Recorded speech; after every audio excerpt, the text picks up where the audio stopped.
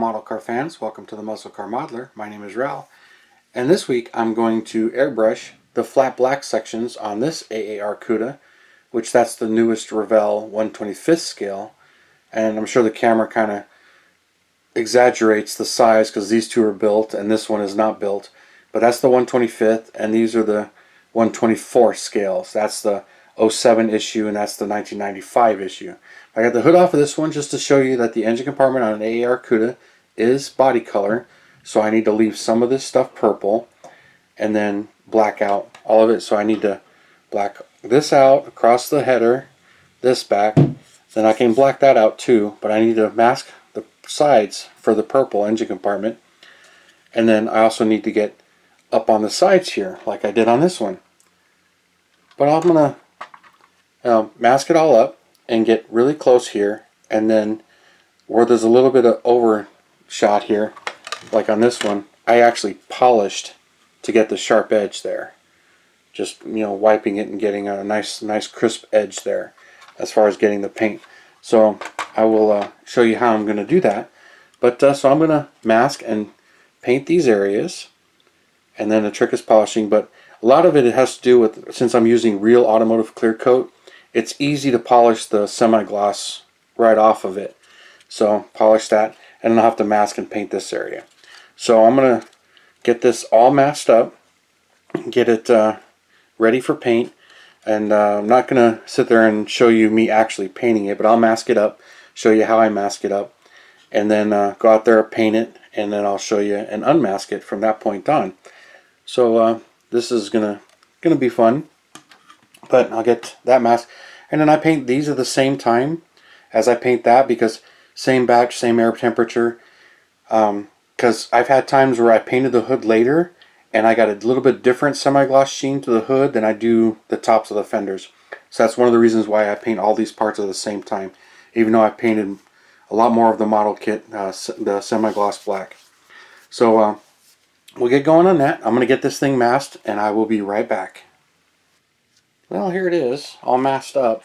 Just trying to control the paint there. So I'm going to get paint all in here and in the front of the header, and then put tape on the underside, and then as close as I could to the edge here. So that's all masked and carefully covered, and then the back area too, so I can spray that the semi-gloss black. So it's all masked, and this is like cooking dinner. It takes forever to get it masked to this point. So what felt like an hour probably wasn't quite an hour, but get it all masked up, get it all covered, and I'll go out there and spray it for just a few minutes, and then I'm done and I'll unmask it. So go out there and get that sprayed. So that part is ready, and then also got the parts stuck on here, so ready to get the same paint on these parts. So now that they're all mounted, I'll spray this, let it dry, spray the body, and then flip these over and paint the opposite side. But I always start at the back side first. That's just personal preference. But I'll spray these and spray the body, and we will get back to this one. Okay, well, we got that stuff shot. Just letting it, this I'll let dry just like this. But this, got it shot, but now it's time to start pulling the masking tape off. I pull it off right away. So, get this pulled and peeled. Although I'm a little worried about the decals under here, so I got to pull it at a very slight angle. So I'll get all the masking pulled off, and then I'll show you. I'm not going to do that quite on camera, only because I really need to have the masking right in front of me. So I'm being very careful instead of having the camera in between me and the body. So, and then I shot the back here. And I'm sure there'll be an area or two I'm going to have to touch up, but I'll get right back to that.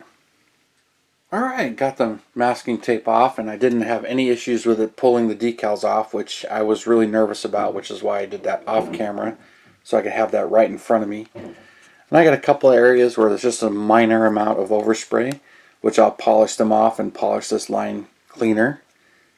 But you can see a little bit of overspray right there. But because I'm using the real automotive clear, and you can see where I didn't quite get right to the edge, the black is going over the edge. But I'll polish that all off. But first, I'm going to give this a couple of days to dry, and then I will continue on with this so you can see what's going on here. Yeah, I got a little bit right there too.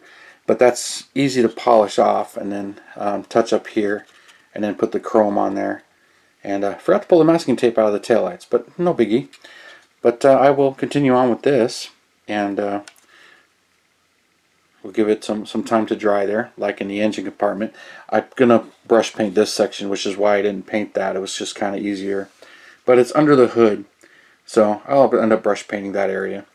But she's looking really good. It's funny, all that masking for just that little bit of paint. But it's, you know, some of the things that make these things really come out. So stick around, but give it a few days to dry, and I'll be polishing it up. Okay, well, I've given it a week to dry, and this is the result. I mean, I haven't done anything different, but just a couple of things to go over with you real quick. Some of the things that help this next step is the fact that I'm using Real Automotive Clear Coat, and I've let it harden. It's actually been painted for over a month as far as the clear goes, so it should be pretty well cured. I popped the grill in here just to see. And then also, I didn't really sand it, but it makes it pretty easy to do. But some of the other clears, I've done this before. You can polish it and burnish it, but you know, the longer you have in between coats, the more this is cured, and the less the top coat will actually, the semi-gloss black will actually attach or adhere or etch itself to the thing, to the clear coat. But you can polish it. There's a couple different ways. I'm actually going to use a Q-tip right now, and the easiest way to do that is just to get in there, and you can kind of see right there, and then just start rubbing it, and see how it's on the Q-tip, and it's pretty much right up to the edge. You can see where I just did it, and I can just go all the way down the fender. Just take your time, and it will slowly go away. Just try not to go over the fender.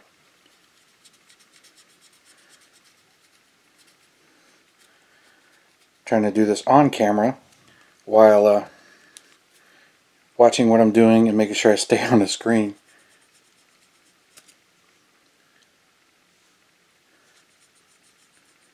And you just go slowly and keep doing it, and you will get it.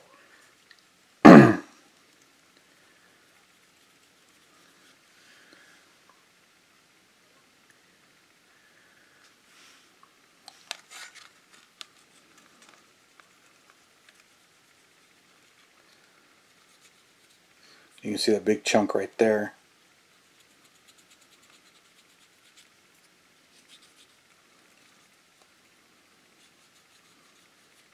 And I'm pushing on a little bit with the stick inside that I can feel. I can feel where it's going.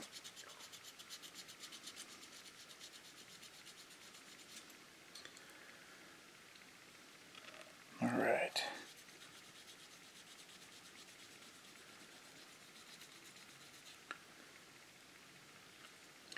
Got a little bit more to do, because there's a couple areas where it's, there we go, where the coat's probably a little thicker.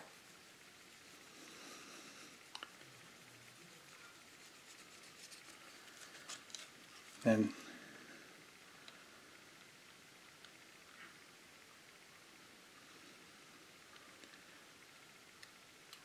alright, I gotta keep doing it a little bit.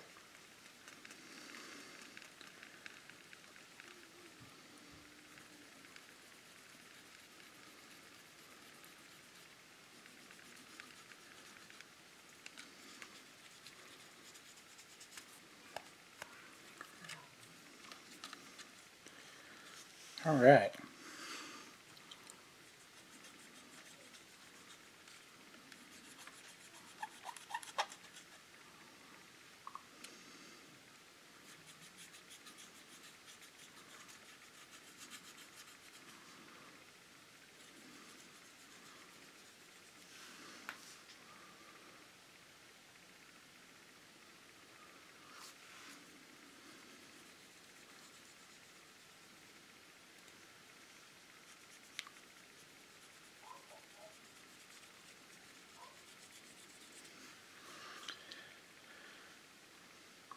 Alright, I'm really liking the way that's coming out.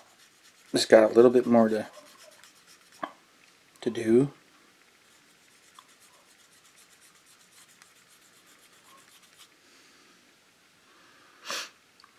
And it's getting it right up to that edge. Alright. And then when it comes to in here where the mirror goes, well actually,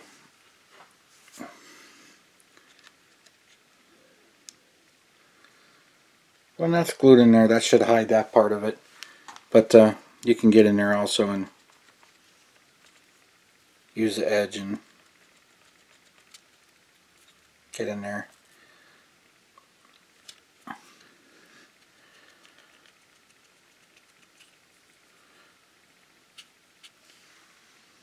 Get that out of the mirror spot.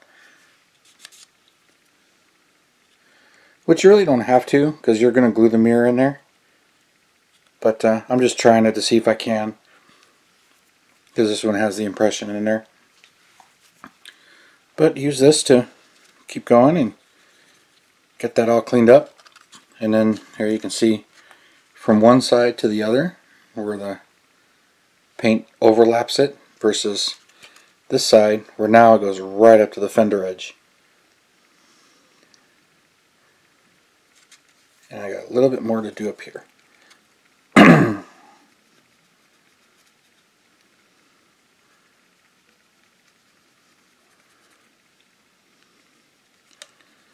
But try to keep this on the side this way and don't go over this way.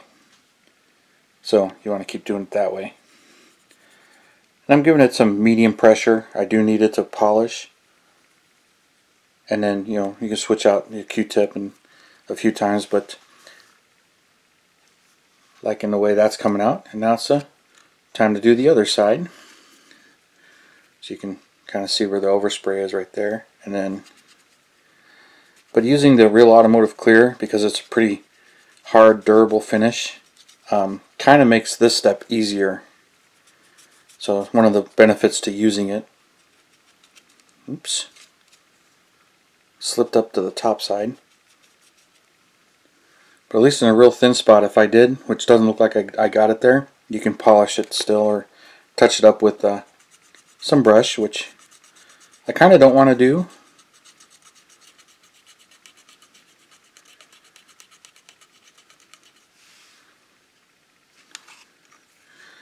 Oh, time to use the other side.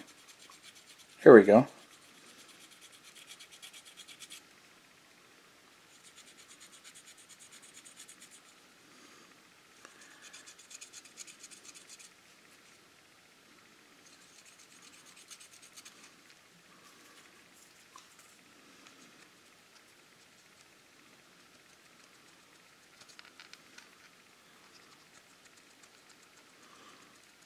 Gives a real good example of getting in there and cleaning that off.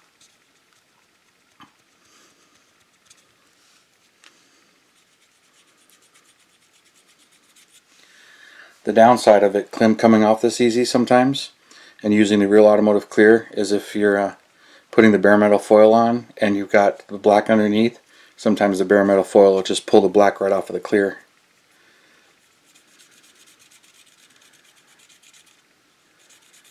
This is how I like to do some of the blackouts like this, especially when it comes to polishing it up and getting it up in here.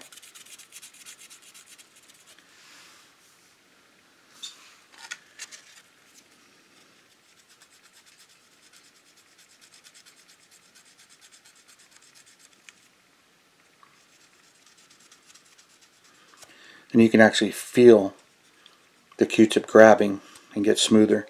So you can see some of the chunks right there. But you can feel it doing it, grabbing it.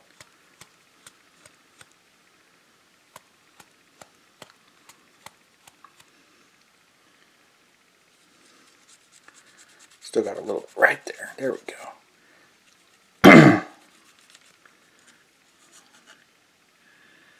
There we go. And then sometimes anywhere where you get the overspray where you don't want it, you can touch it up, which I don't see anymore. But put it under the camera so that you can see. And I got some areas here where I did a little touching up with the brush paint. I still got a little bit to do back here. But that pretty much completes the polishing and the finishing of the semi-gloss black sections. And then I'm going to brush paint in here, so that's going to get brush painted to black. But here she goes. You put the hood on her.